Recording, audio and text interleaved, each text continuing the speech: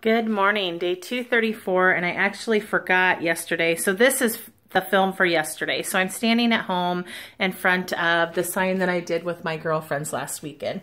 So I also do fab rehab stuff at home, meaning I redo some of the items that we have in our home, including I redid our kitchen dining chairs yesterday. So this used to be just like a boring brown 1980s blah.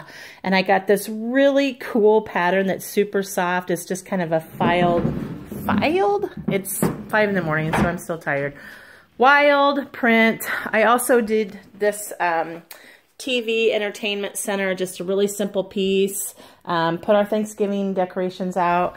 I also shampooed our carpets. We're having a big Thanksgiving celebration here in a week, just a little over a week.